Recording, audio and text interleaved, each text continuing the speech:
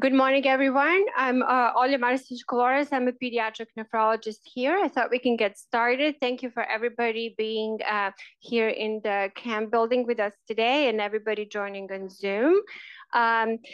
We are going to get started with today's grand rounds with a very special speaker who is joining us from Children's University Hospital in Tübingen, Germany, Dr. Rupert Handgretinger, who will be speaking on advances in immunotherapeutic strategies in pediatric cancer.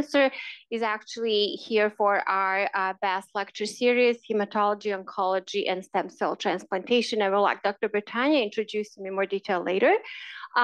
First, just to draw your attention on the left to the text code where you can confirm your attendance, and then later on with evaluations get credit and MOC Part 2 credit if you fill out impressions from the meeting. To draw your attention to the future grant rounds, coming up on February 6th is Elena Shi from University of Colorado, and will be speaking on mechanisms of inborn errors of immunity in IBD. And then on February 13th, Dr. Grace Lee will present in our quality improvement series. As always, we want to acknowledge Stanford University land acknowledgement, where we recognize that Stanford sits on the ancestral land of the Muecma Ohlone tribe.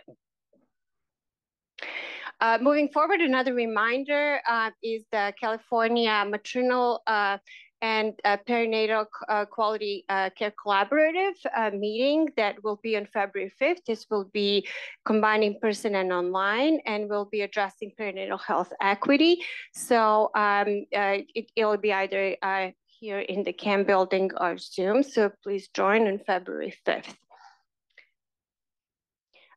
Another program that we want everybody to participate, if possible, is the Pediatric Internship Program at Stanford. We are now calling for mentors. So the PIPS is a 6-week summer research internship for underrepresented in medicine Bay Area high school students. And our goal is to show students the exciting world of science, research, and medicine. So on the bottom left is the ways to contact us if you would like to volunteer to mentor in this program. And now back to our lecture today in Advances in Immunotherapeutic Strategies in Pediatric Cancer.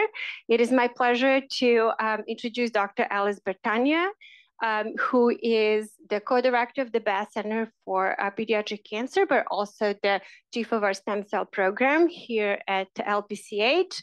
And I just recently learned that some years ago, she joined us from Bambino Gesù in Rome, and impressive to have transitioned your knowledge from Italy to us. Thank you. Thank you very much. Thank you so much. Good morning, everyone. It is really my absolute pleasure to introduce today for our pediatric grand rounds, Rupert Handgretinger. Rupert wouldn't really need a presentation because his name is quite a star into the field. I have been lucky enough to meet him back in 2010 when I was in Rome.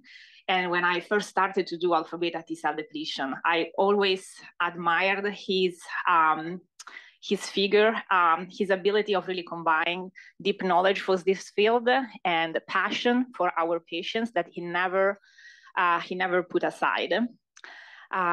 His career has been incredible.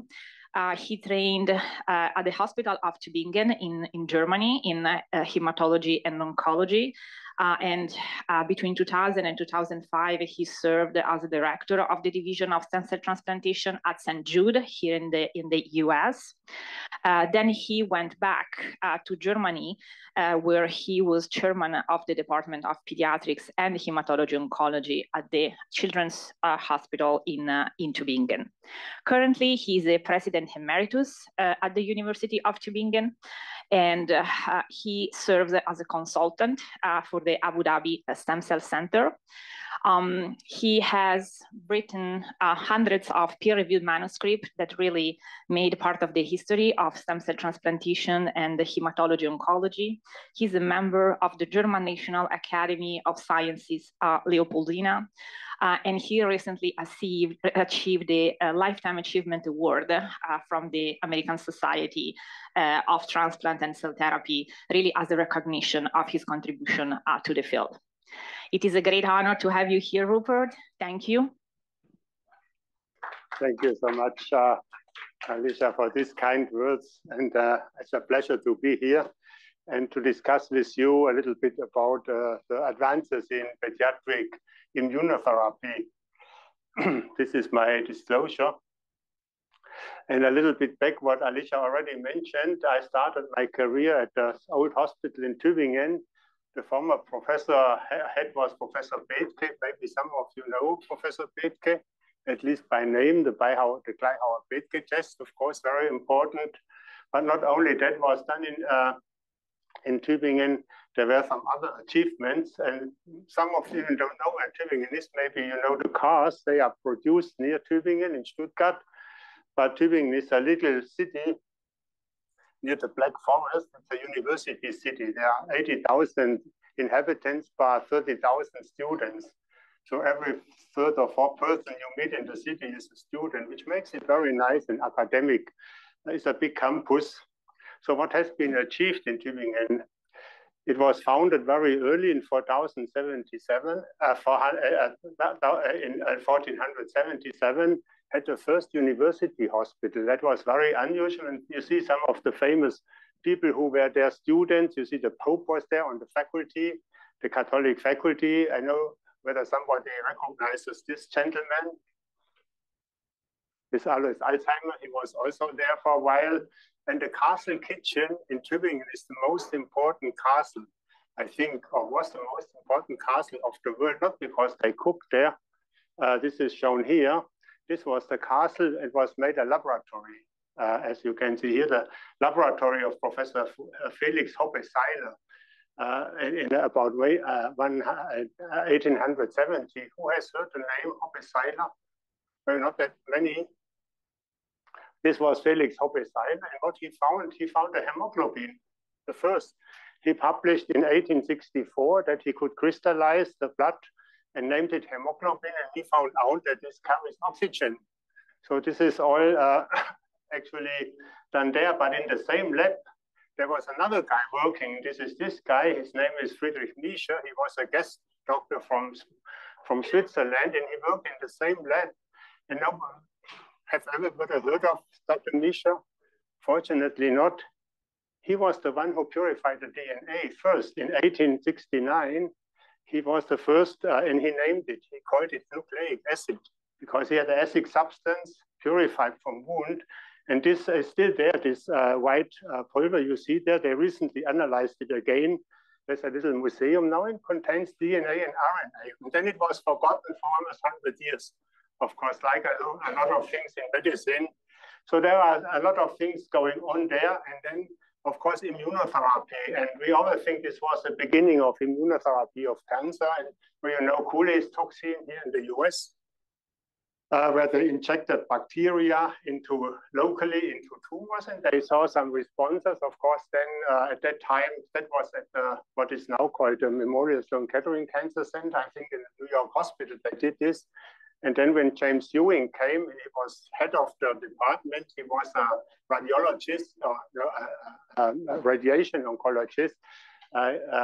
Dr. Cooley was not allowed to do this anymore. So very similar politics there, like sometimes today, still going on. But he was not the first also. There was this Professor Bruns. He published in German. This is, of course, at that time, all in German.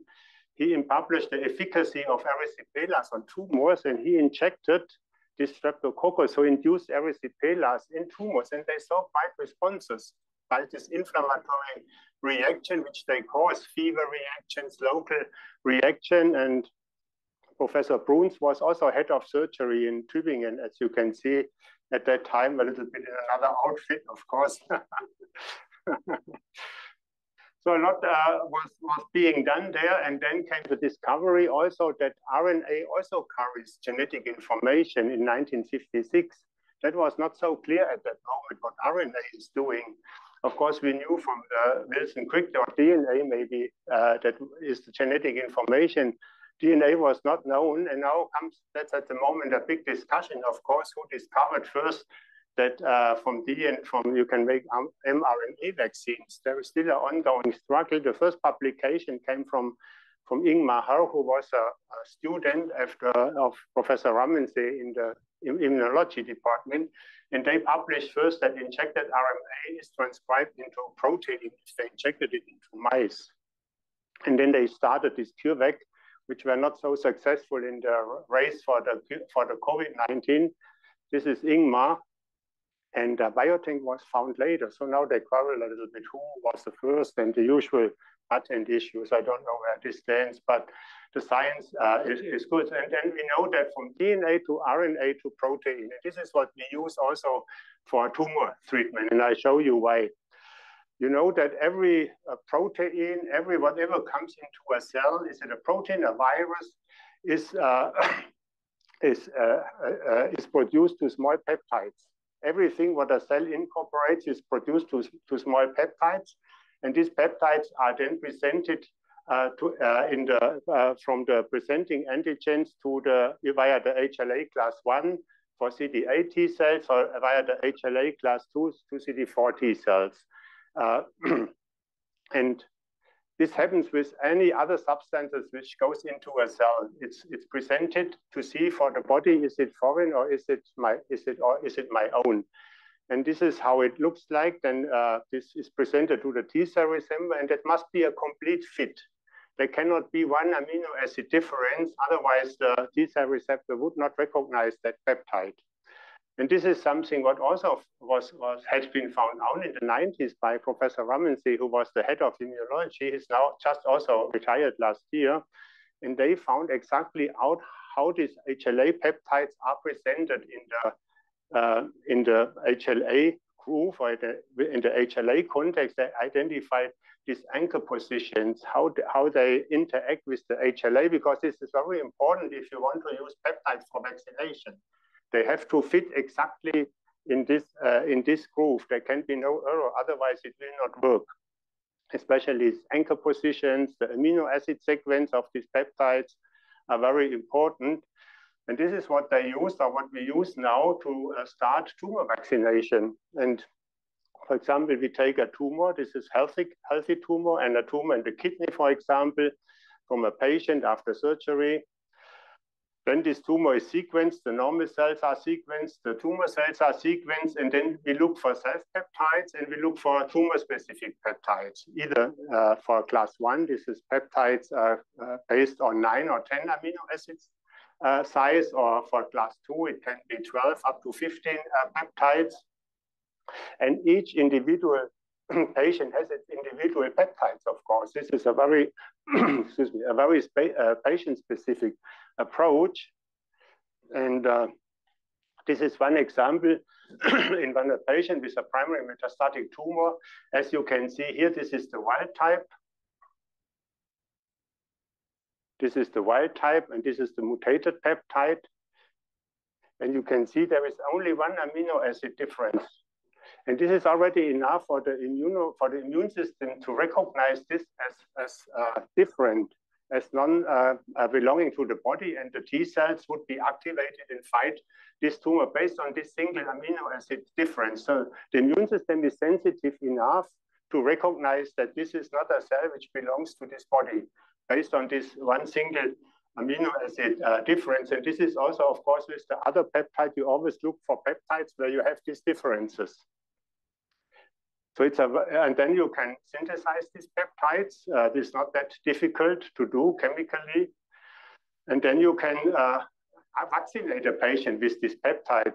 You choose for the best peptides, which their algorithm, which would fit best in the groove. This must also, of course, be there. And it's HLA specific. You have to know the HLA type, because every immune response is based on the HLA type of your patient.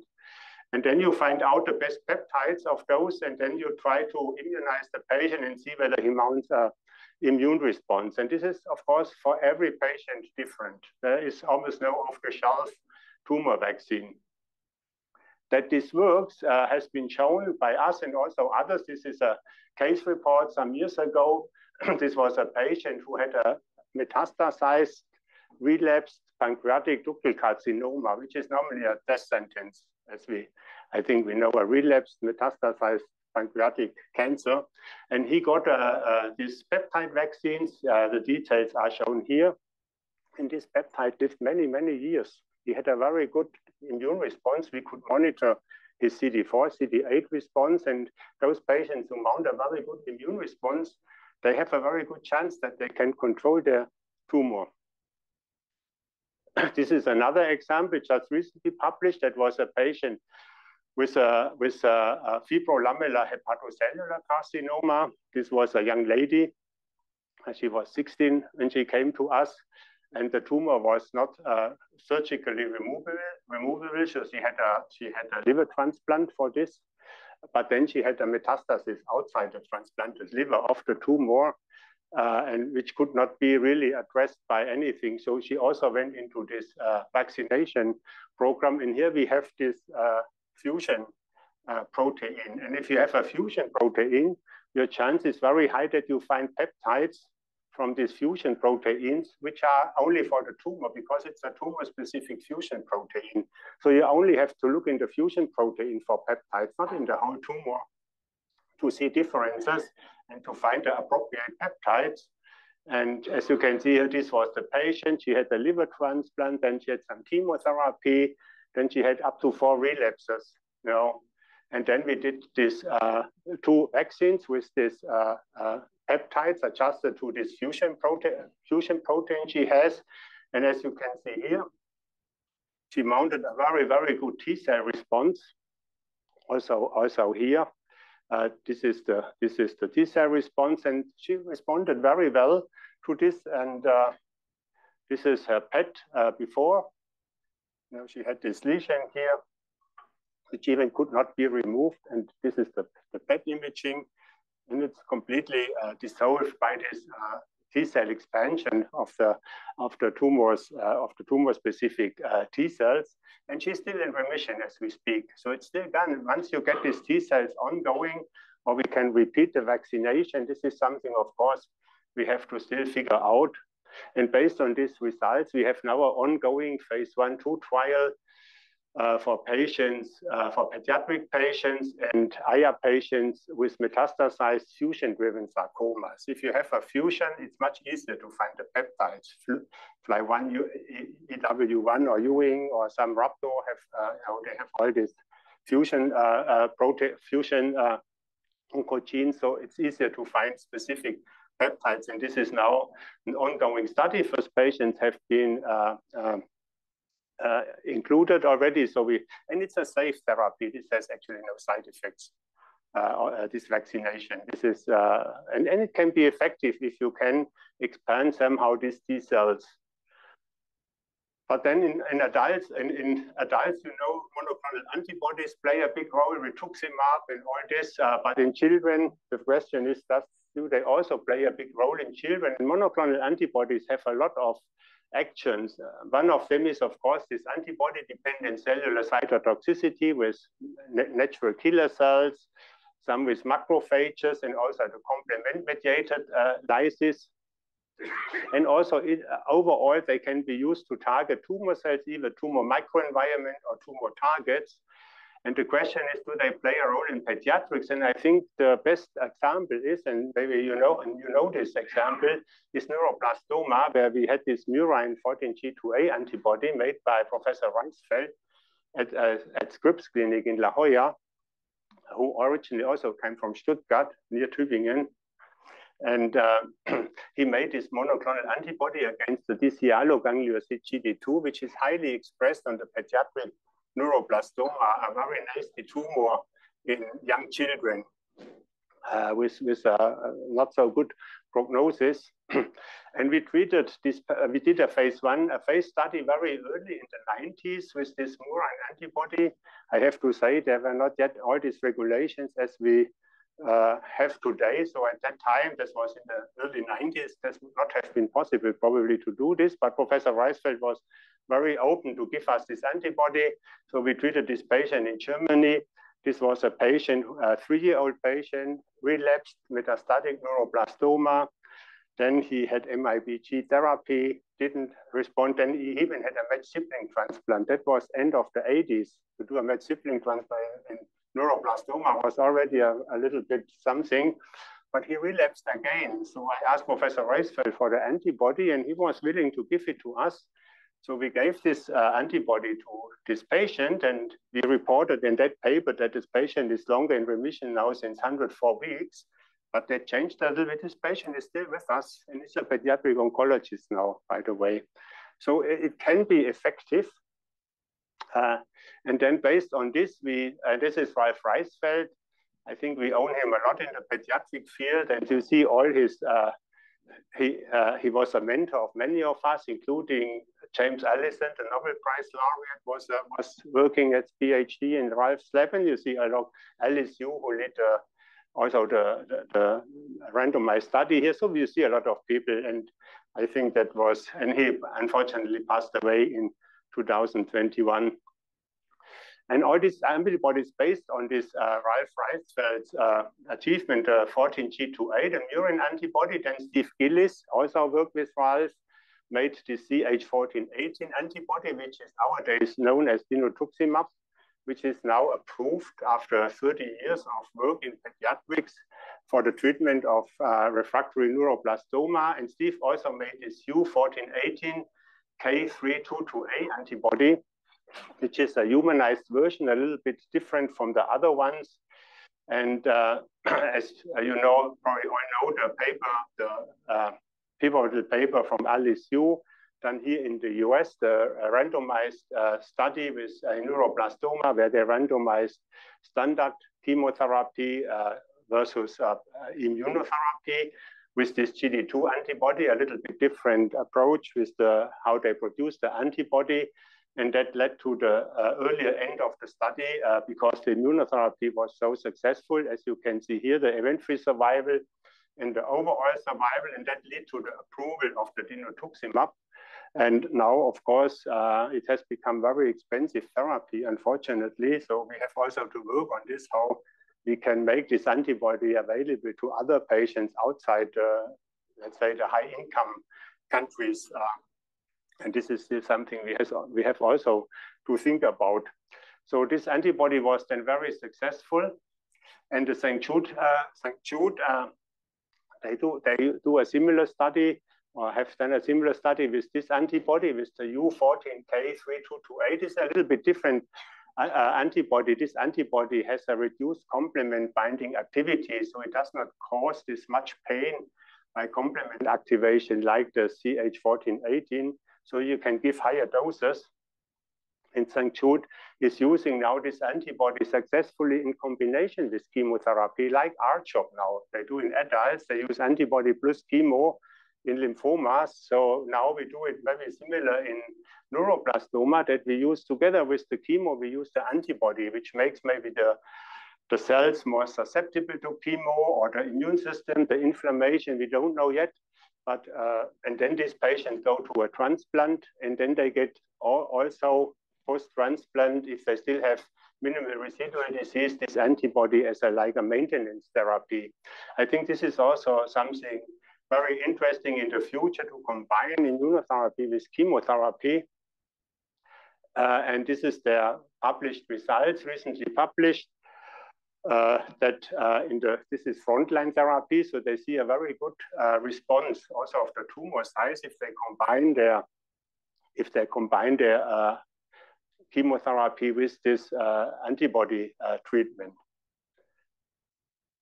And we have just recently published our results. We have done a large study in Tübingen and in Germany with Tübingen as the study center, where we did a similar approach, but these were patients who all relapsed after autologous transplantation. So they had a relapsed refractory neuroblastoma. They underwent already the standard approach, chemotherapy, autologous transplantation, and then they relapse. And we know still about 50% of our patients relapse after our standard therapy, and then the prognosis is not very good of this patient. So we thought we need to do also a different approach. So what we did, we gave them a haploidentical transplantation, of course, T-cell depleted. That's why in order to change the immune system of the patient, just to give them a new immune system, and then activate this immune system with this antibody up to 9 cycles of the GD2 antibody, the dinutuximab beta, which I have shown you. And we have done this study from 2010 to 2017. So we have a long follow-up in 68 patients. We just published our results. And if the patients, this is shown here, if the patients are in a CR when they come to the haplo or to the antibody treatment, or in a good PR, they still have now a survival long-term 7-year follow-up of about 50%. And this is for refractory relapse neuroblastoma. I think this very good data. And I think this will also maybe has to be expanded more into immune approaches. You can see that the immune system is important. And here, of course, we try to give the patient a new immune system, because we have seen that when these patients had 6-8 cycles chemotherapy, had autologous transplant, their immune system is just not working anymore. You cannot expect a lot. You see this also when we want to produce CAR T cells from some patients who had endless chemotherapy. It's just not working very well. So can we do the same in acute lymphoblastic leukemia? There's a nice overview on immunotherapy. And of course, one of the most important antigen is CD19. You know this all from the CAR T cells. But it's not all about only CAR T cells. It's just about maybe only a simple monoclonal antibody. And we have generated, or immunologists have generated an anti-CD19 antibody. And this antibody has 2 amino acid changes here. And this makes this antibody very active to enhance this antibody-dependent cellular cytotoxicity. So if you incubate this antibody with natural killer cells, like on this side, and then against leukemic blasts, you can see that the NK cells get very much activated through the Fc receptor, which activates NK cells by the Fc binding part. And when they have this mutation in the CH2 domain, this red one, the ADSCC is much more effective.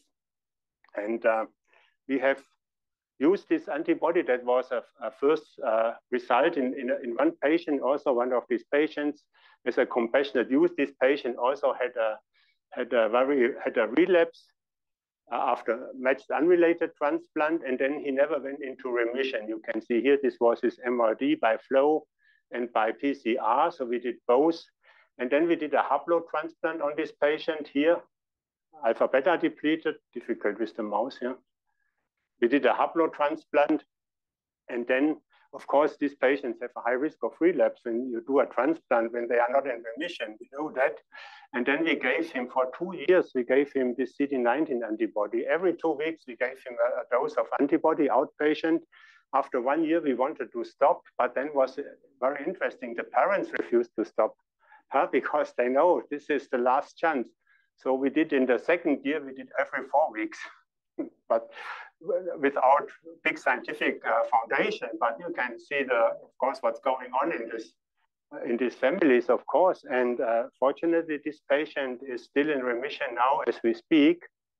So based on this, it's still now more than 8 years and almost no side effects with these infusions. No, this is an outpatient infusion. And then we did a more clinical study. So we treated 15 patients, and 11 patients relapsed after a first transplant and got a haploidentical transplant. So the second transplant is only haploidentical because it's experimental. We don't do an experimental transplant with a mud transplant again. That only goes to haplo. Alpha beta depleted, of course. And then you have to, because if you want to do post-transplant strategy, you cannot use immunosuppression afterwards. And then 4 patients even had a relapse after 2 matched unrelated transplant and got a third transplant. It's still possible. And then we treated these patients also with the monoclonal antibody for 2 years.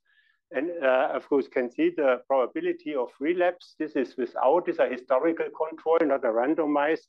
This was the relapse when we only did haplotransplant. This was the risk of relapse when we when we gave the antibody for 2 years, and the event-free survival was also much better for those patients who get the antibody. Of course, this is still something we have to improve. The nice thing is,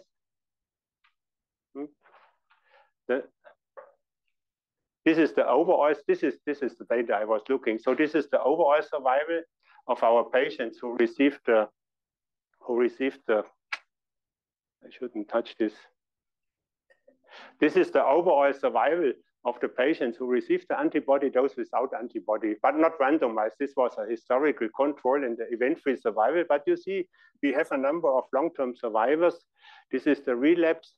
And what's also interesting, these patients, when we stop the antibody treatment, they recover their B cells, as you see on the right side. So all of them get their B cells back, and most of them, they stayed in remission.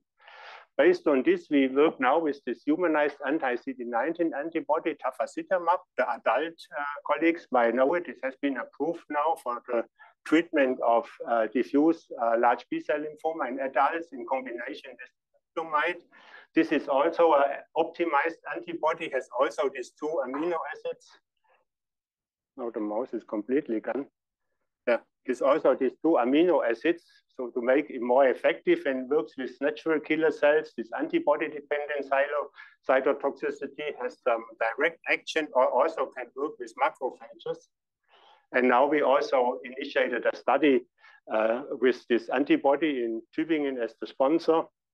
So an IIT study where we now evaluate the role of this antibody in the setting of refractory leukemia. So all patients now who get a second transplant will get this antibody for 1 year maintenance post-transplant, or if they are MRD positive before transplant, they get the antibody, they get the transplant, but then 1 year the antibody afterwards, or if they are MRD post-transplant positive, they will also get the antibody.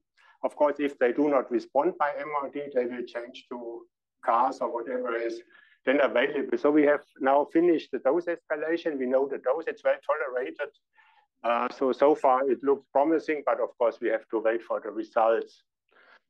Then most of you have heard of the blinatumomab. Of course, the hematologist, this is Professor Reed Miller, who unfortunately also passed away last year. He developed the anti-CD3 CD19 bispecific antibody where he fused the CD19 antigen binding site with the CD3 antigen binding site to this bite, and this upon binding to the CD19 target, the T cells get activated, and that can be very effective. And we started the first patient in 2008. That was also a patient with us in Tübingen. That was a patient, 7-year-old boy with refractory relapse after mud transplant. And this is all the therapy. He got 1 chemo after another. And you see by flow cytometry, PCR, he did not respond to anything. So then the parents were asking, they were both colleagues, they came to Tübingen, what can we do? And I heard of Professor Rittmüller. I knew him because he was former on the faculty in Tübingen, immunologist, before he went to Munich. So I called him I heard about his bispecific, and he gave it to us. That was no Amgen involved yet. That came all later.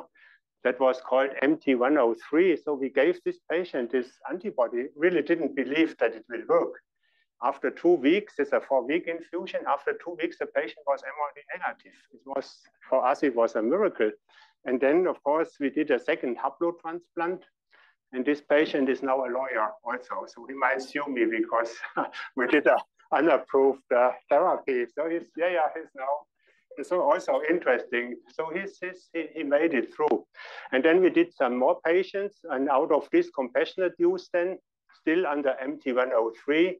And we see a lot of complete responses. And in 2 patients, we also learned something. We had 2 patients here who started with a 2. Maybe these were 2 patients who started with very high blast load, and it didn't work. Normally, you say, "Oh, this is not working," but the parents begged us, try it again, please." So we gave this patient a chemotherapy again just to stop their progression and tried it again. And then they have lower blast load and both went MRD negative. So we learned the blast is important, how you start. And that came later out, of course, in the studies. That was then the study which led to the approval of the blinatumomab.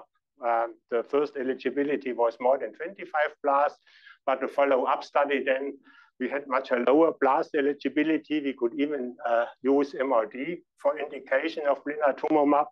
And that also gave us very good responses. As you can see, MRD response, those patients who are treated in the MRD situation, they almost all respond to MRD negativity. But the thing is, of course, blinatumomab does not induce any memory. What we want, like vaccination, we want a long memory. But blinatumomab it will not do that. It has a short half-life. If you stop the infusion, the activity is gone the next day. That's why you have to give it as a 24-hour infusion for 4 weeks. So it's not something to maintain, and you cannot give it forever, because we have also, normally it was 5 cycles in the initial study. We have seen relapses after the 3rd or 4th cycle during blinatumomab. So nowadays, I wouldn't give more than 2 cycles and then go to the next step, either transplant or CAR or whatever you have. So it's not worthwhile, in my view, to give too many cycles because you might relapse still. Also CD19 positive, very rarely CD19 negative, but also CD19 positive. And nowadays, of course, blinatumomab is started also in frontline therapies. This was the INTRIAL study where one chemotherapy in the relapse protocol was replaced by one blinatumomab. This intensive chemo was replaced by blinatumomab, and the patients were randomized and then went to a transplant.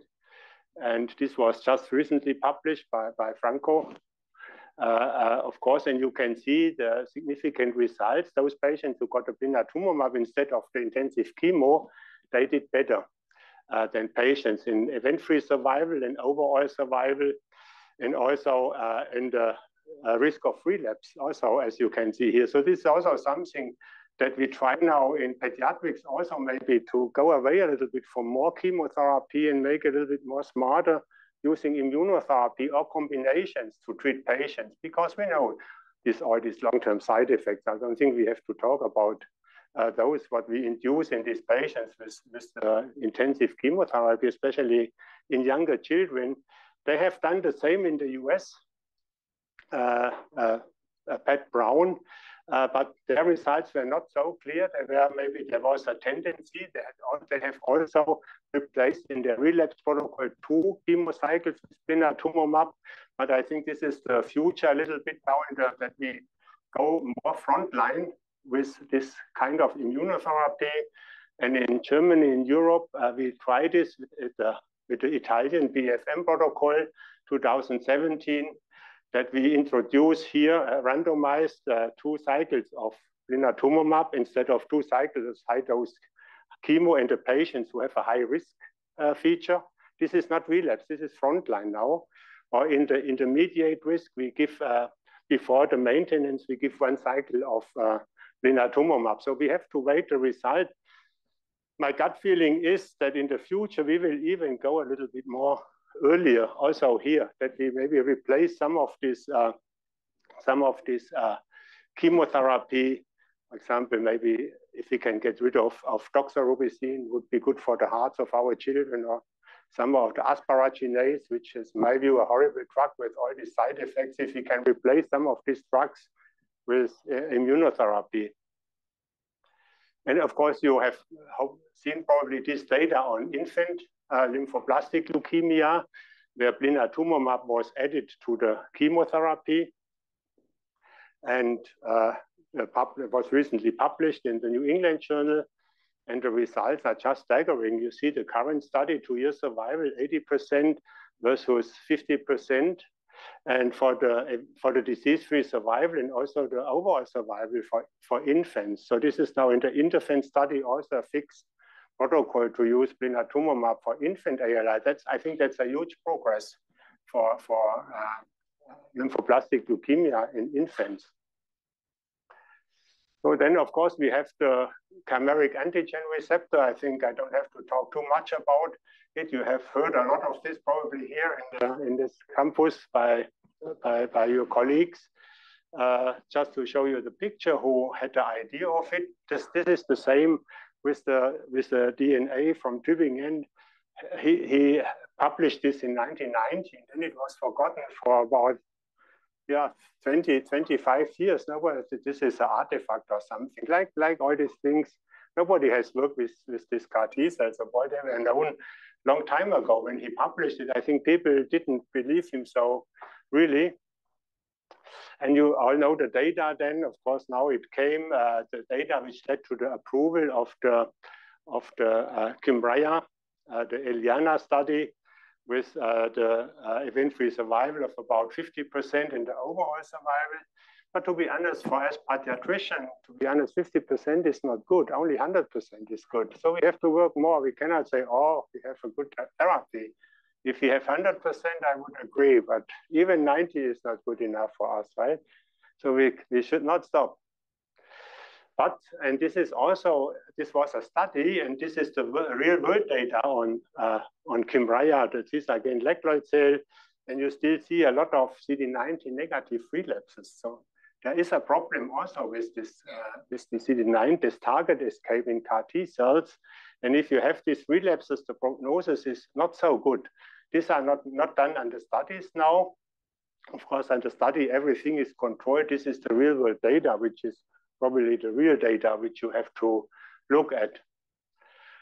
So what can we do against the CD19 negative relapses? If the blasts are smart enough to just get rid of their target, they cannot be seen by the CAR T cells anymore. And there are different methods or different approaches how the tumor cells can do this. They either just lose, they have a receptor genetic mutation or whatsoever. They just get rid of this antigen. And there are several approaches. We have looked into this approach as a tandem approach where we use CD19/22 CAR at the same time with one transduction. And of course, manufacturing with companies is very expensive, takes very long. So we make them ourselves, as you do this here. I think on the campus also, you make the CAR T cells. It's in 6 to 12 days, you have your cells ready. We don't freeze anymore. This is fresh in, fresh out. We don't freeze any of these cells. That's all gone. So these are all fresh cells. And we treated initially some years ago already 9 patients with the CD19/22, even adult patients. Some patients had already a relapse after a transplant, what we call true pseudo-allogeneic. They received the CARs after the transplant, but the T cells were actually from the donor. Not donor CAR T cells, but from the patient, but donor derived. And the transduction efficiency is very good.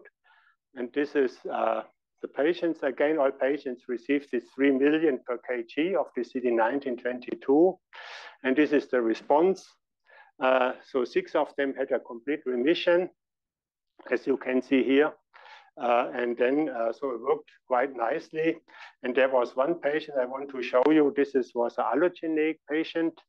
She had a completely refractory leukemia. This is her disease. She came from outside, from Saudi Arabia to us. And she was very sick when she came because she had severe toxicity after conventional chemotherapy. She couldn't move. She was like in a coma. And then we took about half a year just to make her a little bit mobile with some low-dose chemo so that she's not blasting off.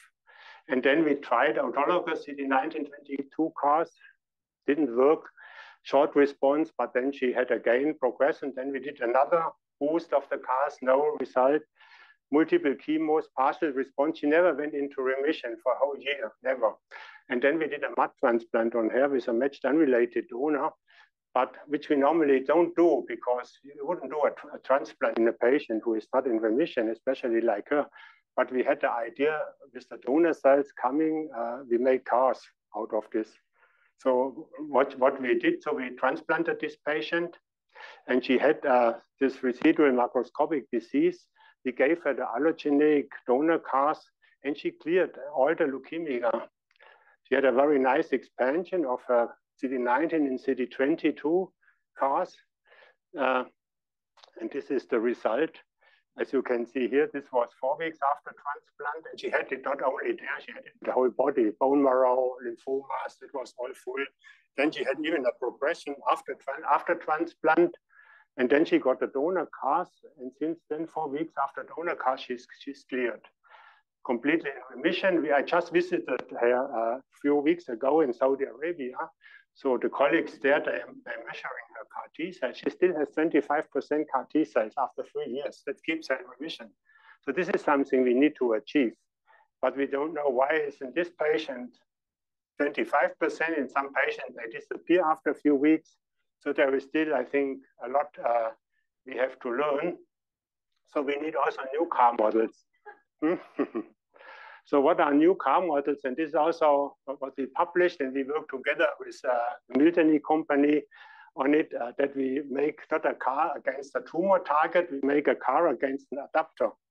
And then this adapter is labeled to the antibody. So we make a CAR. This is the normal CAR, goes directly to the target cell. This is the CAR goes against an adapter, and this adapter is labeled to the antibody. So if you remove the antibody, the CAR is not active because this CAR is, in our case, it's biotin. It's a biotin CAR. Doesn't recognize anything. It's not a human biotin. It's the one you use for biotinylation in the lab or something. So you can stop the CARs anytime. It doesn't hurt you. And this is quite effective, as good as with the direct CAR. This is a model for CD20. You can see here that this is the CAR alone doesn't do anything because he doesn't recognize. This is with the rituximab, and this is the CD20 CAR, and this is our AD-CAR. So we get very good results. And why are we doing this? Because this is, I think, a little bit for the future, because we are now very flexible to use maybe even 2 or 3 antibody targets at the same time, only one CAR. Of course, we are trying whether we get other adapters. There is still a lot of research, but I think this is something we can combine, you know, also a little bit specific to the patient. Has the patient a lot of CD20? Maybe you add it, but maybe not so much 22. Maybe you use another panel. So, and the same is for AML. Of course, our goal is AML because we can stop. We can treat a patient even if his myelopoiesis goes down. We just withhold the adapter. The CARs alone don't do anything. You can have the hematopoiesis recovered, and this is now what we are trying. And the first clinical trials will hopefully start even in the next months. So my conclusions are, I think tumor vaccination will become, I think, a first pillar of cancer therapy, especially for solid cancer, especially those with this fusion oncogenes, where we have very good targets and effective targets. I think monoclonal antibodies, of course, now CAR is all over, but don't forget the monoclonal antibodies. They can be very effective. I would not put them off yet. I think bispecific antibodies are a bridge to transplant. I think I would say they are induced long-term remissions because the memory is missing. I think CAR T cells will become a standard frontline therapy in the leukemia. And I think it should, and I think it might also replace transplant in some of the patients if we find out. I personally think if we do CAR T cells in very high-risk patients, I would go to donor CAR T cells because of the long persistence and also the healthy immune system we are dealing with. It's the same with the neuroblastoma patients where we induce a new immune system, not to give the patient more chemotherapy. This is not the idea of our haplotransplant patient had already, just to give them a new immune system, which might better control the tumor. And I think, of course, the new CAR models should also be evaluated to avoid target negative relapse. And there's still a lot to do. And of course, you are on the best track here in Stanford also to do these things. And thank you for your attention.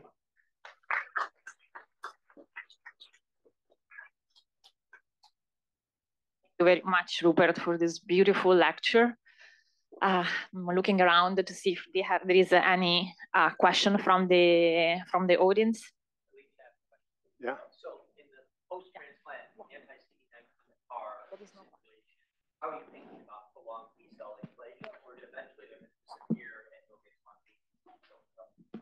I would hate to see B-cell recovery, to be honest. Even in the post-transplant setting. Exactly, in the post-transplant setting. That means my CARs are still there and active. I can deal with a B-cell deficiency.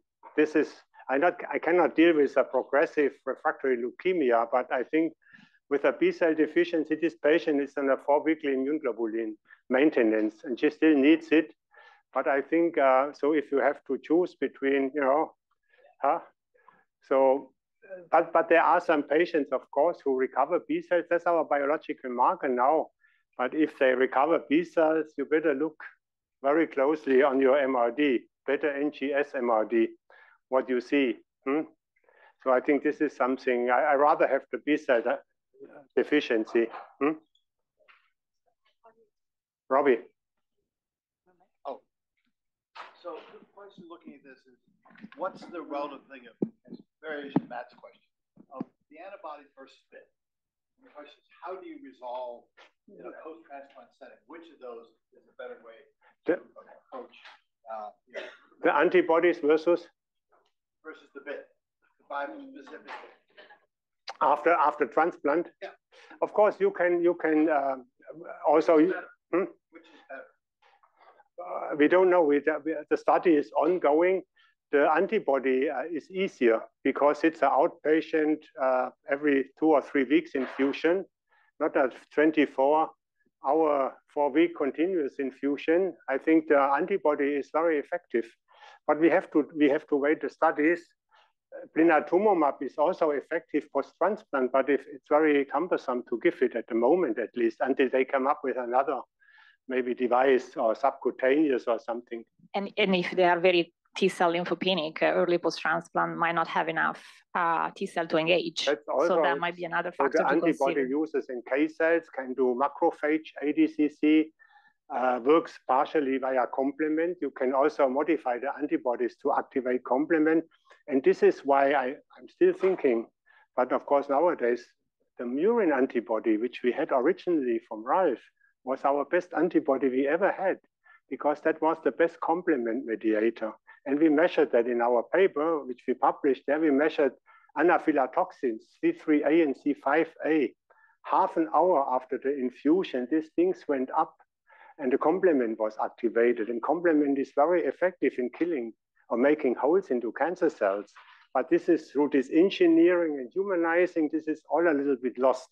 It also makes the pain, is the complement. So there is, but I think nowadays to go back to murine antibodies would almost be a sacrilege or something.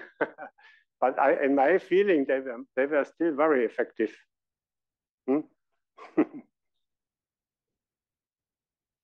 you again. We have a little gift for you as a memory of this endowed lectureship.